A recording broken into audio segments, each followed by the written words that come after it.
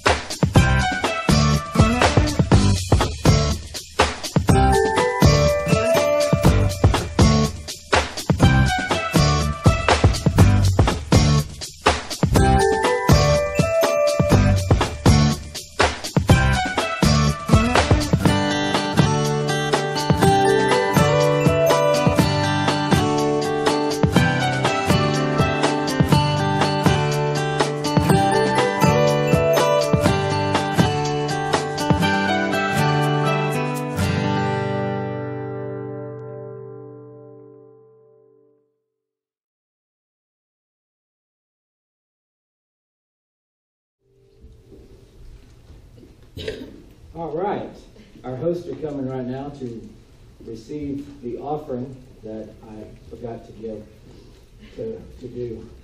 So let's pray. Father, we love you. We thank you for your blessing, for your direction, for your opportunity that you've given us to be able to give, to support the kingdom of God, to be able to support the church through Hope Church. And we pray your blessing upon your people. In Jesus' name, amen. Amen. Today we're going to begin a new series called Blueprints, and it's going to actually carry us through for the next several weeks. And because what I believe that God is speaking to me, I began to prepare and plan for this. And what I put when I began looking at this, I said blueprints. I felt like that it's God's design for growth. And we all understand, or at least most of us, I'm sure, we know what a blueprint is. If you've bought a house or built a house, or you've been involved maybe on the job, then you've been exposed to blueprints. And I thought it was pretty neat as I was looking and just kind of studying just the whole idea of blueprints in and of itself. And we know that that's typically the drawings. That's the plan for, let's just say, the house, how the house is going to be built. And we just come out of a series that I believe God, our one word for the year was build. And so I feel like that this is just going to help us, take us to the next level as we begin to learn and study what I believe are the blueprints that God's designed for growth for our lives. And this isn't just for Hope Church. This is for us. This is for us as individuals. And, you know, if you look at the plans for a house and you look at blueprints, I was studying, and I can't give you all the science on that, obviously, but I just, the simplified form is there's the first piece of paper is how they kind of make blueprints, where the print, the designs on there, and then it says they put the other piece, which is the copy paper, the carbon paper, and they said they put a light over it and press a light over it, and that light shines through, and it basically carbon copies through that. Now, there may be a lot better explanation, more science to that. And I just began to think about that and look at that, and I said, you know what? The first one is the original plan that God had for our lives. Because God has a plan for your life. I've told you that from the beginning, from day one, from the first day we met. In fact, that verse of Scripture right there in Jeremiah was a verse of Scripture I used the very first day when we launched this church, January 26th last year. And so, but that perfect plan that God has. And then there's our lives. And there's the lives we're actually living. But for the blueprint to work, it says that they put those two together and then they shine a light over it. And I know maybe this is a little too Sunday school for some of you, but you know what? I just began thinking, I said, man, that is the way God works. The plan He has, the life I'm living, kind of off plan maybe, and He takes and He puts His plan on top of my life and He shines His light, the light of His love, the light of His Spirit over that and just carbon copies the plan into my life that He has for me. And again, maybe I should go teach that to the little kids, or maybe they wouldn't understand it either. Who knows? But I just began to think about that and said, man, that's what I want. I want the light of God to shine on the plan He has for me. And I want it to carbon copy into my life. I don't want my own plan. I don't want my own life. I want the life that God has intended for me. And the life that God has intended for every one of us, we may not be living it fully right now. I would venture to say many of you are at least inside of that somewhat because you're here today. And you wouldn't even be here today if you weren't interested in that.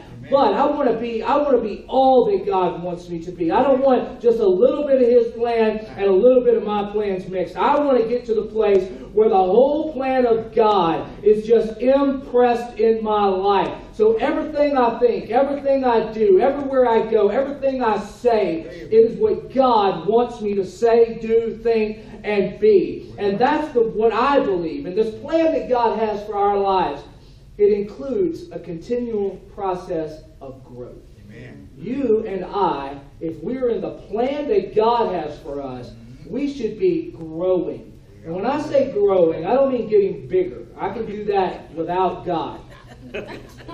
I got that down pat. I'm not talking about you growing in weight and height and stature. I'm talking about spiritual growth. I'm just going to say this, and everybody's process is different. Everybody's plan that God has is different. That's what I love about God even more, is that He's not trying to make you like me.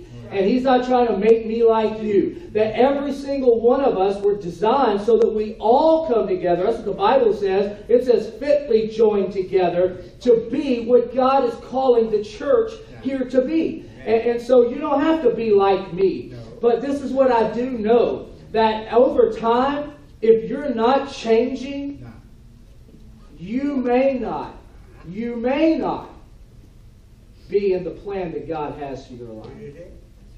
After a year or more of coming to church and being involved and at least claiming to be a Christian and claiming to be spiritual and claiming to be doing what God's called you to do, after a year of reading your Bible and a year of praying and a year of trying to live out the Word of God that's come forth here, there should be some changes happening in your life. There should be some moments where God is challenging you to stop some things and to start some other things. After some time, and maybe for some of you, you need 2 years. That's fine. We're all in this process. I've been going to church. I tell you, I grew up in the church. Literally, I came home from the hospital to a church and lived underneath the hard wooden pews of a church for the first several months of my life. I've rarely ever not been in church. And then over the course of the last probably 30 years of my life, which is a long time. That's my whole life. I have rarely ever missed a church service. I have rarely ever, even being sick on vacation. We went on vacation. I looked for a church close by that we could attend and be a part of while we were on vacation at Disney World 2 Sundays ago. And it just didn't work out the way I hoped it would. But you know what we did do? We sat in the living room and I watched service online. Because I refused to allow my Sunday to just be another day. And it's not just that it's Sunday, but that's the day we've committed. I knew you were here and you were worshiping and you were involved. And so I wanted to be too. And I want my family to understand the value of what we do here. But over time, if you're not growing, if you're not changing, if you still have hard feelings against the same person you had feelings against when you first started coming here, however long ago that's been, you may not, I'm saying you're not, you may not be as much in the plan of God as you think you are. If you still have hatred and dislike and you still have feelings of bitterness against people, you need to question God. Amen, brother. You need to ask God what's going on in your life. If you're still having trouble even giving a little bit, even $1 in the offering, I'm not telling you what to do with your money. I'm just telling you, if that's a problem for you, you might not be as much underneath that plan that you think you are. If you have trouble loving people and helping people and being generous, you might need to question God. Because I'm telling you, the plan that God has for your life, it includes growth. It includes change. It includes loving people. The Bible says loving your enemies. That's what it said. We're not even talking about your family, who I know some of you are struggling with. I'm talking about, it says your enemies. Your family's not your enemy. I don't care what they say or do to you. That's the truth. I mean, if you have trouble, if we are having, I'll just say we, if we are having trouble being consistently in church on a Sunday, we might not be as close to that plan that we claim we are. Amen, brother. I talk to people all the time. I talk to people, and there are a lot of people who claim a lot of things about their lives that I'm not judging. You can say I'm judging. I apologize. I'm just telling you. But the Bible does say you'll know them by their fruit. What is their fruit? What does that mean? That means an apple tree produces apples. Okay, you know it's an apple tree because apples are hanging off of those branches. And you know what? If it doesn't do what it's supposed to do, the Bible says you cut it down. You get rid of it. You plant another one because it's supposed to produce fruit. And as Christians, you and I are supposed to be producing the fruit of the Spirit, which is love and joy and peace and long-suffering and patience and gentleness and kindness. There might be another one. I might have missed one. But you know what? All those things, number one is love. And so you and I are supposed to be producing the fruit of the Spirit in our lives. That's how we know we're growing. This isn't how I judge whether or not you're a Christian. It's how you know you're a Christian. It's how you know that God is working in your life. If you're not sure, ask Him. Talk to Him. Don't take my word for it. Don't just assume because you come here on Sundays that that's the plan God has for you. Talk to God. Make sure you know God's telling you. And I'll just tell you, Pastor Ronnie, he preached here last year. He'll preach again this year sometime. And you know, he always says, and remember, fruit are made for plucking. What good are those apples and oranges on those trees if you don't take them off of there and consume them? He said, if you're bearing the fruit of the Spirit, he said, the fruit of the Spirit's hanging off of your life. Somebody's going to come along and pluck some of it off. They're going to test how much love you really say you have and how much peace and joy. That's not even my message, but it's the foundation. It's the beginning. But I believe all of those things are a part of this process. And so what is the blueprint for growth, for God's plan or design of growth in your life? Well, obviously, it's not going to be covered in this one Sunday. We're going to take some time and we're going to walk through this thing. We're going to cover it. I'm going to help us. I believe, first of all, that it begins with the vision that God has given to me at this point as the pastor of this church. But it begins with the vision for this church. That's where the first part of this blueprint and this design for growth begins. It begins with you and I connecting to the vision of this church. And the vision of this church, I want to ask somebody, but this is being recorded. I don't want to be embarrassed. I read recently in leadership, I read a lot, but this has been said, I've read it before, but again recently, that just about the time that at this point it's me as the senior leader of the church is getting tired of talking about the vision. As soon as I'm starting to get tired of it, it's just about the time when most people are starting to get it. Yeah. And the single one-line vision of this church, anybody know? Yeah. Can somebody tell me? What do you? Never mind, scratch that. Edit that out right there, Fred. Love everybody. A church for all people to experience hope in Jesus Christ. Now clearly I have not said that to you enough times, because many of you who've been here long enough should know that. That's my fault. So keep it on the video so all the world can see. A church for all people to experience hope in Jesus Christ. When God spoke to me so clearly that day when I was running down the road and said, bring hope to St. Charles Parish, and I began to pursue what I believe, the way I know how to do it, the mind of God, and what I believe is the heart of God for what He wants from Hope Church. That's what He gave me. He said, I want a church for all people to experience hope in me. A church for all people to experience hope in Jesus Christ. Amen. That's what Hope Church is here for. That is why we exist. That is the purpose. That is why my family come here. That is why we are giving our lives here. That's why many of you are here today and are connected today and are giving your lives and your future to what God is calling us to do. Amen. To create a church, to build a church in St. Charles Parish for all people to experience hope in Jesus Christ. I want to give you a scripture today. My message today, my title today is Visionaries. Visionaries. Now the definition of a visionary, it's one who sees the picture of the future. It's one who can relay that. It's one who can define that and express to you what is that picture of the future. It is that desire, it's that goal, it's that vision that is before us. That many people are just kind of following along the leader, but the leader is the visionary. He's the one who can see it. He's the one who can explain it. He's the one who can paint a clear picture of what it is he sees that God is doing. Amen. But there's another use of the word visionary, and it's one who carries the vision.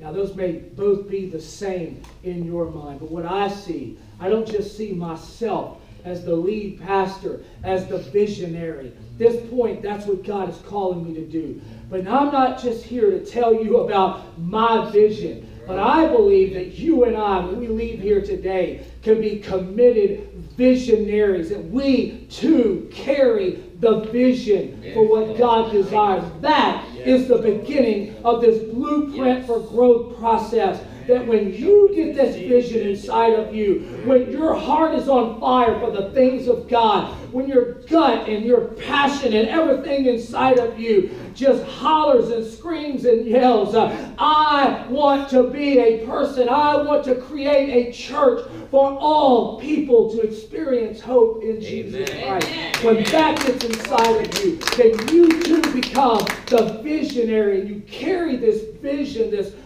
burden as it is. There's something inside that says, I see a preferred future. I can see the other side. Look at Proverbs, if you would. Proverbs 28, 29, and 18. Very familiar to many of you who read your Bibles. I'm going to show you like 3 different versions here because I want to give you what I believe is the clearest understanding. Now this is the King James Version. A lot of Bible people out there, this is all they read, it's all they believe. And that's fine. But I want to show you a few others. But I want to read this. Just that first line there. It says, where there is no vision, the people perish. Where there is no vision, the people perish. Now, if you don't understand English or Old English, the word perish means they die. And that's what the writer here is trying to express, that where there is no vision, where there is no picture of a preferred future, where you cannot see past the issues of your day, When you can't see past the struggles in your marriage or your finances or your future or your dating relationships or your family or your children or your employment or all those things, when you can't see past the struggle you're in today, according to the Word of God, when you can't have a vision past that, you're going to wither up and die. Yes. You're going to perish. You're going to struggle. But let me show you what I believe is a truer definition of what the writer here is saying. Look at the NLT says, when people do not accept divine guidance, they run wild. The ESV, I don't know if it's, I think this is on there, where there is no prophetic vision, the people cast off restraint. Where there is no prophetic vision, the people cast off restraint. When people do not accept divine guidance, they run wild. One other, and I know it's not on there, Proverbs 29:18 in the NIV says, where there is no revelation, people cast off restraint. What he is saying here, it's not just the vision that I expressed to you of a picture of the future. That word vision there, he is talking about revelation from the Word of God. Where there is no current Word of God coming into your life. That's exactly what he's saying. He said, then the people cast off restraint. The people will perish. When there's no current Word of God, where there's no vision and provision from the things of God coming into your life, it said the people will run wild. They'll cast off restraint. He said ultimately they'll perish. What does that mean for you and I? As visionaries, those who carry this vision of creating a church for all people to experience hope in Jesus Christ. That if we cannot see that vision, if we do not get that fresh Word of God, that fresh vision, that prophetic word, that revelation, as the one version uses it consistently in our life. What is that word revelation? It simply means the ability to see it. That's what revelation is. It's taking what is unseen and being able to see it and to understand it. It's to understand the plan that God has for your life. Where there is no vision, where there's no understanding of what God wants for you, eventually the Bible says you will run wild. You'll cast off restraint. You will not give God the proper due and respect that He deserves. And the Bible says eventually we will perish. I'm telling you today that I believe that God is calling every one of us to be visionaries, to carry this vision. Let me explain to you what I believe, what this vision is. Again, a church for all people to experience hope in Jesus Christ. In my notes, I should have put it on the screen, I underline those 4 parts. A church, all people, experience hope in Jesus Christ.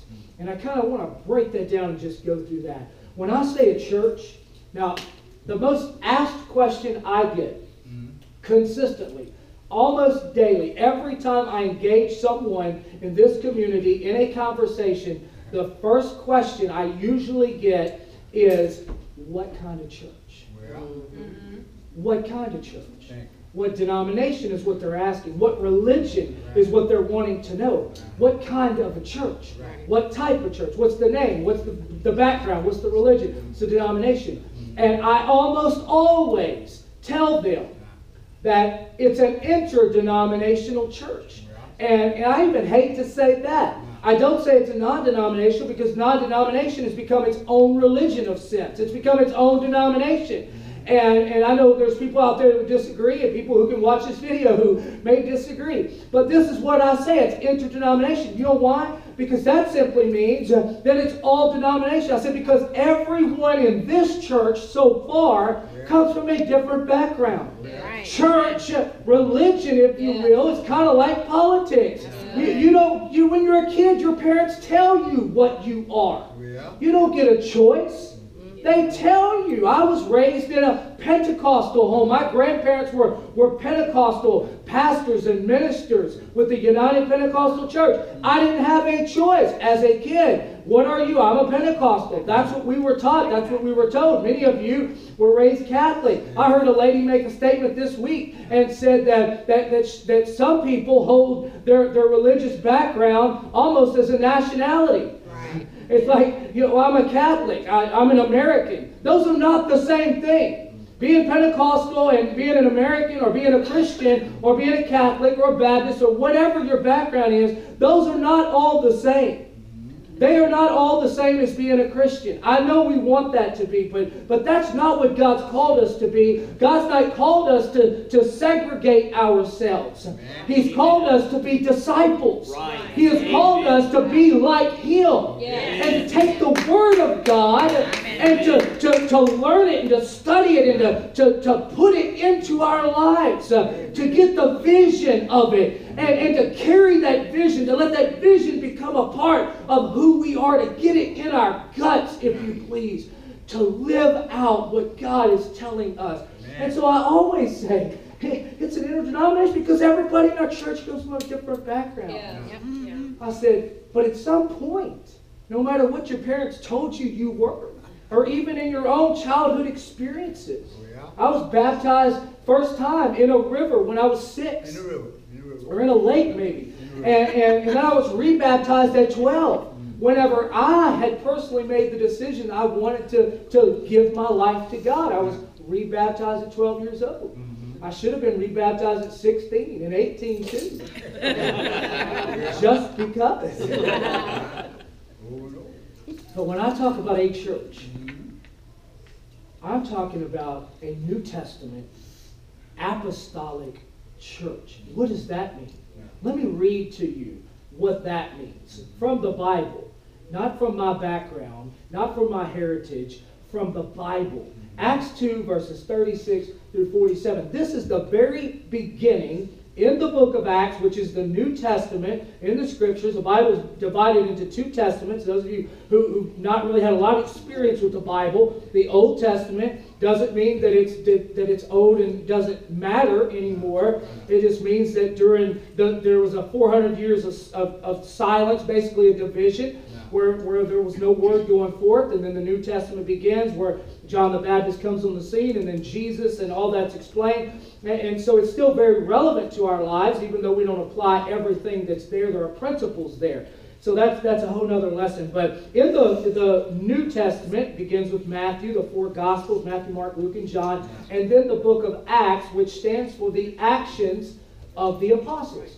And so the apostles were the disciples of Jesus, began with the 12, and there were 70, and then from there we're going to read how the church got its formation. In verse 36, if you would read the first 35, then you would see that Peter, at this point, is addressing the crowd of people on the day of Pentecost. It has nothing to do with religion, Pentecost, but on the day of Pentecost, and that was a time of a feast. That was a biblical thing. I feel like I'm having to set all this up for you, but it'll help you. And so anyway, so Peter is preaching, and this is the end of his message. And it says, so let everyone in Israel know for certain that God has made this Jesus, whom you crucified, to be both Lord and Messiah.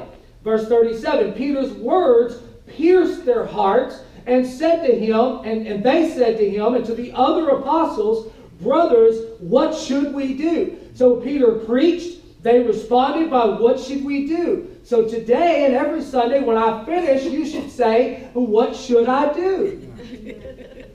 If I do a good enough job, you will know what you do while I'm saying it. Verse 38, Peter replied, each of you must repent of your sins, turn to God, be baptized in the name of Jesus Christ for the forgiveness of your sins. Then you will receive the gift of the Holy Spirit. This promise is to you, to your children, to those far away, all who have been called by the Lord our God. Thank goodness that God's grace and mercy and calling extends to us today. Amen. Then Peter continued preaching for a long time. I'll try not to do that. Strongly urging all of his listeners, Save yourselves from this crooked, other versions say perverse, generation.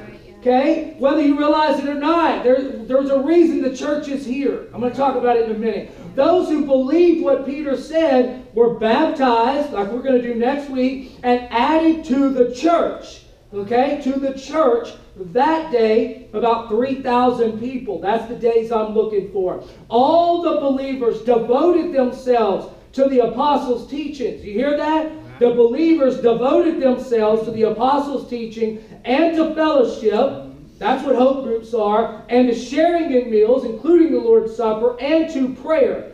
Again, I go back just for a second. Your time here should be changing you. It should be pushing you and pulling you and helping you to grow closer to the things of God. That's what happened to them. Verse 43, a deep sense of awe came over them all. And the apostles performed many miraculous signs and wonders. And all the believers met together in one place, kind of like we do on Sundays. They shared everything they had. They sold their property and possessions and shared the money with those in need. They worshiped together at the temple each day, met in homes for the Lord's Supper, shared their meals with great joy and generosity, all the while praising God and enjoying the goodwill of all the people. And each day the Lord added to their fellowship those who were being saved. Amen. That is the picture of the New Testament church in its birth. They just said, you know what? We whatever the apostles were teaching, they took the Word of God the way they had it. They didn't have what you and I have today. They didn't have all of the privilege of taking our Bibles, many of us using our phones and tablets or whatever it is, and being able at any minute's notice, being able to take the Word of God and just have it. They didn't have iPods and CD players where they could just pop in the Scriptures and listen to them as they drove to work every day. For them to get the Bible and the Word of God and the things of God, it took a little bit of effort, a lot more effort than you and I typically put out in our lives. But as they heard the Word of God, they obeyed the Word of God. And the Bible says that the church began to grow. God added to the church daily. Daily. How did it happen daily? Because the people became the church. It wasn't just a building they went to on Sundays. They did that, but they became the church. How were people being saved and added to the fellowship every day? Because the people were going out and sharing the gospel. They were sharing this experience. They were loving people and living out the apostles' doctrine that they learned. They didn't just take this nice little Sunday experience and shut it up inside their hearts and say, yeah, I'm going to go to church every week. Or I might give, or I may serve if I have time, or I may go to a hope group if I don't have anything else to do. I'm not being mean when I say that. I'm just saying they didn't have attitudes about this thing like sometimes we may have, not you, but others. And so, but they grabbed hold of this thing. Why? Because I believe that they believed they had become the visionaries. They had gotten a hold of the Word of God. And they got it inside of them. And they wanted to carry it and live it out everywhere they went. Amen. I'll just ask you, when's the last time you invited someone to experience the relationship with God that you had? When's the last time you invited someone to church? That's an easy thing. I know we've created this culture in our world where it's like, gosh, I don't know if I should talk about church. I heard somebody say the other day, they were like, they just didn't seem open, so I didn't want to break that ice there with them and whatever. You do whatever you want to do. I just know for me, The vision inside of me is too big and it's too great, and I understand the implications. I understand that if I don't carry that vision, if I don't live it out, there are people around me who may never experience God. They may never experience the hope that is in Jesus Christ. If I don't live this thing out. When I was driving down my street yesterday, my family in the car, we were going to Sam's yesterday evening, and I got to that house. So we did a prayer request for the lady whose mother has some kind of cancer. And I hadn't met her, but I saw a lady and another two ladies standing in the driveway talking. Figured one of them had to be the lady. And so I just stopped in the street and I said, I met your husband. I said, one of y'all are Melissa, I believe her name is. And I take notes and so that I can remember these things. And so I said, I think one of you are Melissa. She said, yeah, that's me. And I said, hey, I met your husband the other day. He's like, yeah, he told me. And I said, your mom, Darlena, she's still in the hospital. I said, yes. And so, you know what? I was able to make a connection with her. And I was able to let her know that somebody she doesn't know is praying for her mother. Maybe, just maybe, God will be able to speak to her and to let her know when she's laying in her bed at night and just kind of rehashing the day and no doubt the concerns about her mother's potential life or death situation, and she's laying there, and then she's going to think, not about Thomas, she's going to think about that preacher from that church who cared enough to stop and say, I'm praying for your mother. It's not me, but I'm a visionary. I can't help it. I can't help it. I can't stop because God has given me a word. He's put that inside of me, and I have to share that because I know there are people in this community that if I don't tell them about God, they may never get to. Amen. Amen. That's the kind of church I'm talking about. I'm talking about being a church where we take it personal. One of our leadership things is not taking it personal. In fact, I didn't, but I will. At our next leadership meeting, I'll bring everybody a Q-tip. Q-T-I-P. Quit taking it personal. Some of you would be a way better person if we would stop taking it personal. You know how many people don't like me? I don't know either. I've often said, I got one of those personalities. You either love me or hate me. It's kind of very few in between. But you know what?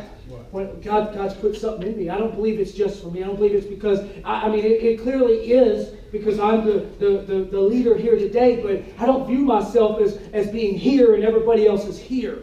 No, I believe we're all right here with the same call and the same plan, the same purpose from God. It just depends on how we choose to live it out. Amen. I'm telling you today, your life will be different if you will become a visionary and take the Word of God inside of you and say, I'm going to refuse to let anything keep me from seeing the vision that God has for my life. Yes. Amen. Let me move on. All people. Hope Church. A church for all people. Would you say that with me? A church for all people. All people. Because some of you know people I talk to, sometimes if I say something, you may think you know who I'm talking about. But the reality is, you don't necessarily know. That's right. But I'm just going to say, I have multiple conversations throughout the week with people. And I know, I've preached about relationships. I've preached about loving people more than I've preached on anything else since we started this church. Is that a coincidence? No, it's on purpose because God is telling me that until we get this stuff fixed in our lives, we're not going to be what God wants us to be. And I talk to people. I talked to somebody this week, let me just say two people because that's the truth, who says, I don't go to church because of the people at church. Right. That's right. And it's almost as if it's not, they're not telling it to me. They're saying it to me, but they're not saying it to me. But it's this feeling as if it's an accusation that if we didn't have these losers or these non-Christians who claim to be Christians at our church, then they could come and be here. Right. If we had better people at our church, then they could feel good enough to come themselves. No. And I just simply make this statement almost every time. I say, well, I'd much rather have them come to church than sit at home. Amen. At least at church, they hear the Word of God. At least at church, that the Spirit and the presence of God can do something with them. But if you don't come, you can't hear. The Bible says, he that hath an ear, let him hear what the Spirit is saying. You and I are foolish to believe that we can live as fruitfully as God desires us to be and not be involved in a group of people's lives.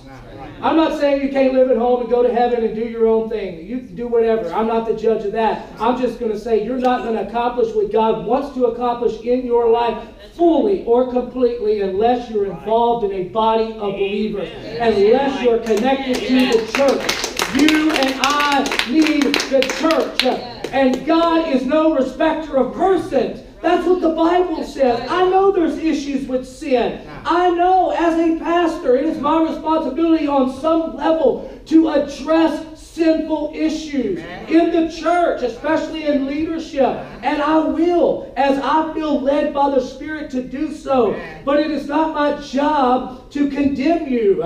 It is to show you the Word of God, to help you to build up your life so that God can help you be what He wants you to be. Amen. All people. Let me give you a scripture. All people.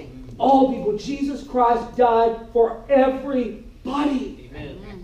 1 Timothy 2, 1 verses, and then 3 and 4. He says, I urge you, first of all, look at it, to pray for how many people? All. The ones you like? The ones who give you money? No. All people. All people.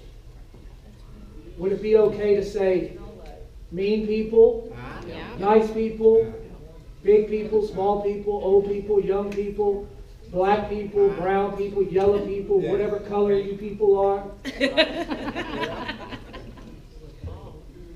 All people. That's what the Bible says. I didn't write that in there myself. I didn't make that up. All people. Ask God to what? Help them. Oh, and here we go. Intercede on their behalf. You know what that word means? There's another term that we kind of use. I grew up kind of hearing it. Is stand in the gap. Amen. It's as if there's this God is here and they are here.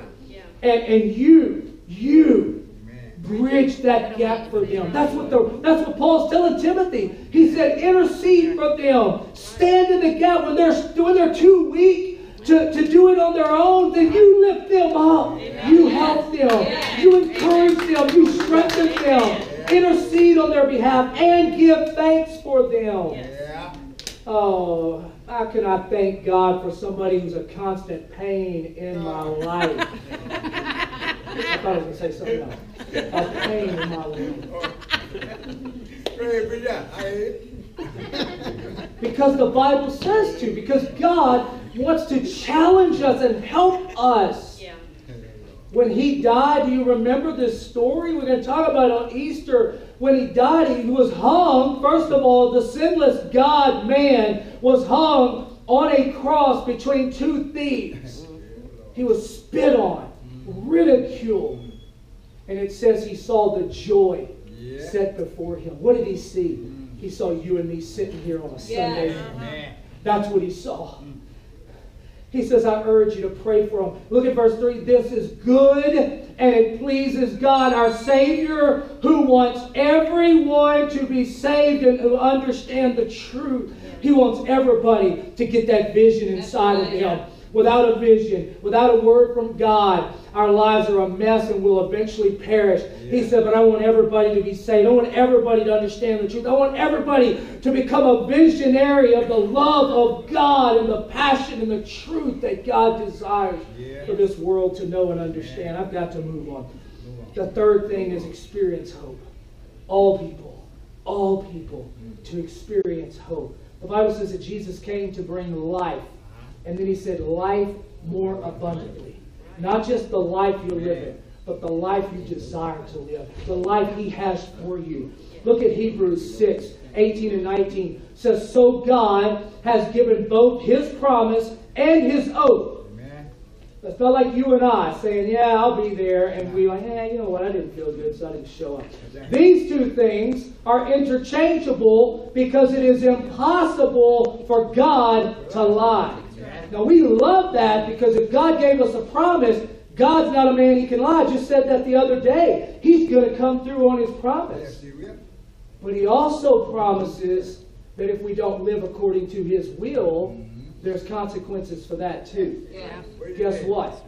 It's going to happen. Therefore, we who have fled to Him, I underline this in my notes, we who have fled to Him for refuge can have great confidence as we hold to the hope that lies before us. This hope is a strong and trustworthy anchor for our souls. It leads us through the curtain into God's inner sanctuary. You want to be close to God. You want to know God's will for your life. You want that healing. You want that strength. You want what God wants for you. Amen. He said, those who have fled to Him for refuge have a great confidence. And that confidence, that hope is an anchor in our souls. I got stuff going on in my life just like some of you do. Yeah. I got pressures. I got issues. I have a home. I have a family. I have children. I have a responsibility of a church and a people and in a community that already, just because they're not sitting here on a Sunday, doesn't mean they don't know who we are and where we are and what we're trying to do. Amen. I have a lot of pressure and things on me, just like many of you do. And maybe not as much as some of you in certain areas. So how can I live through this? How can I gauge this vision even with the pressures around me? Because I got a hope inside of me that's an anchor.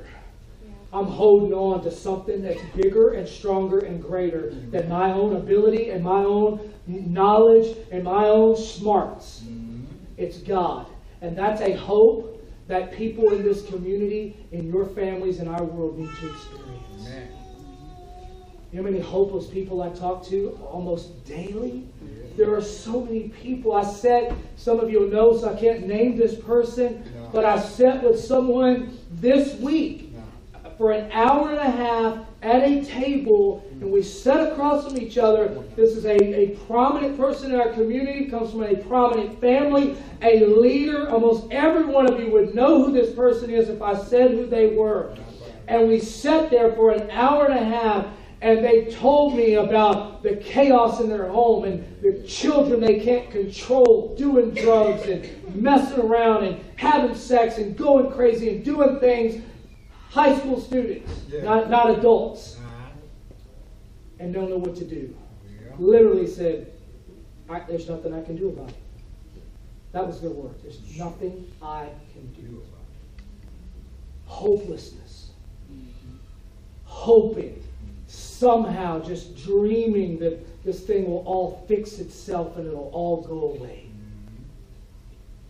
And I sat across from this person, and tears coming in my own eyes. Yeah. I just felt in that moment. And I said, I named this person. I called them by name, and I said, I love you. Amen. Amen. They said, stop, you're making me cry. I said, I asked God to help me to feel what people feel. Yeah, so that I can love them the way He loves them. Amen. That's right. This isn't about me. No. This is about carrying a vision. This is about believing all people deserve to experience hope in Jesus Christ. This is about, it doesn't matter how much money you have or don't have. It doesn't matter which family you come from, which side of the tracks, if that still exists, whatever that is. If you hear that as a kid. It doesn't matter any of those things. It doesn't matter your past mistakes. What matters is today. Today you have a choice to become a visionary and get the Word of God inside of you and carry this vision for the future. Amen. For not just you and your family, but for this world. I got to finish right now. Psalm 39:7, the writer says, and so, Lord, where do I put my trust? My only hope is in you. And finally, my last point. A church for all people to experience hope in who? In Jesus Christ.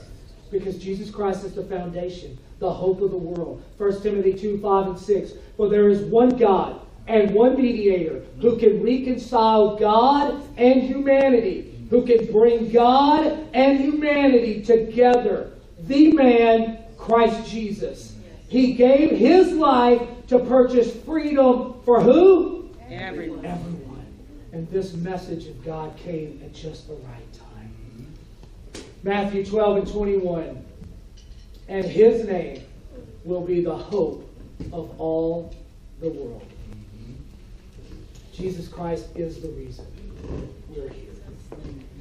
He's not just the reason for the season when you're getting Christmas gifts and everybody's loving everybody. No, He is the reason we're here today. He is the reason that we carry this vision. He is the reason that we can become the church. He is the reason. He's the hope. And I quote the writer of Psalms again. He could stand with me. And so, Lord, where do I put my hope? My only hope is in You. My only hope is in Jesus Christ. Where there is no vision, the people perish. We are the visionaries today.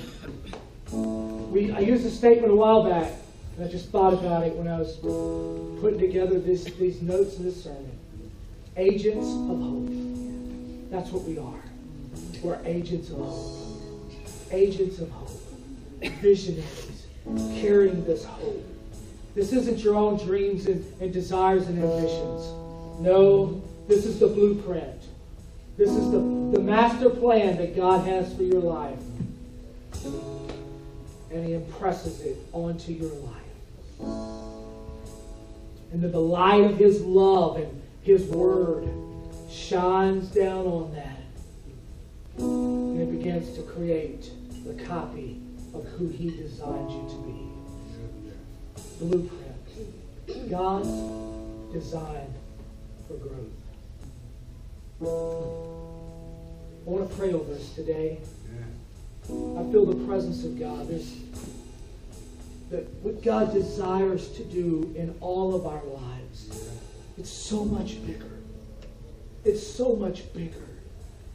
It's so much bigger than the daily grind, the chaos, the issues of coming and going, and money and family and work and vacations and Christmas and birthdays and then the issues that just come along with all of that.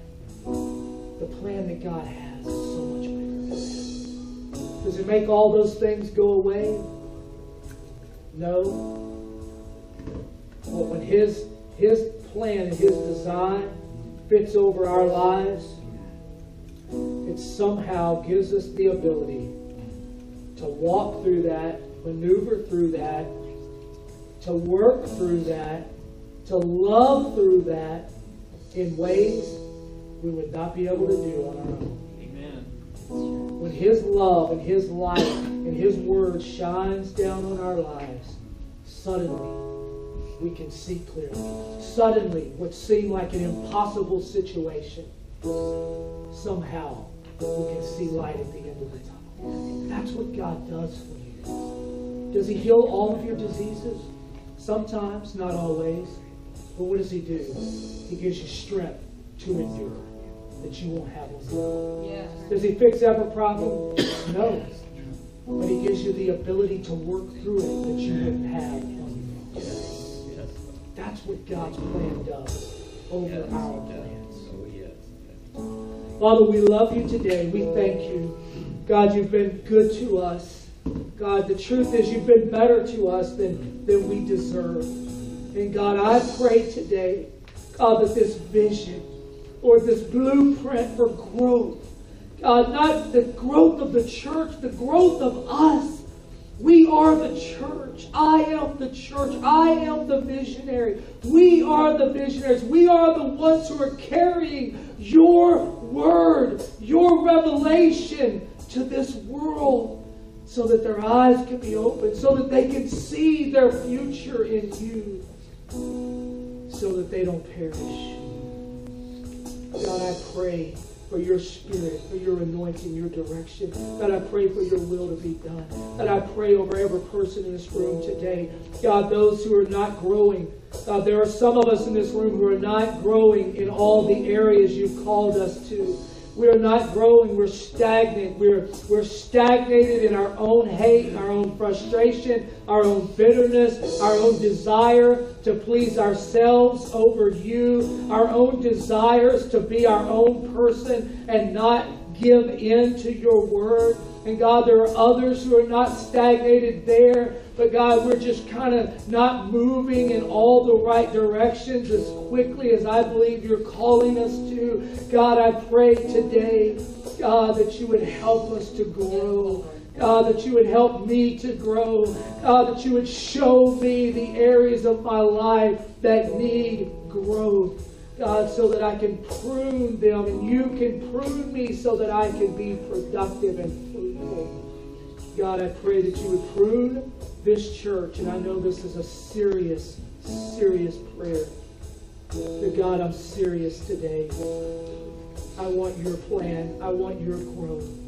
God, I pray that you would prune our lives so that we could be what you've called us to be. In the name of Jesus.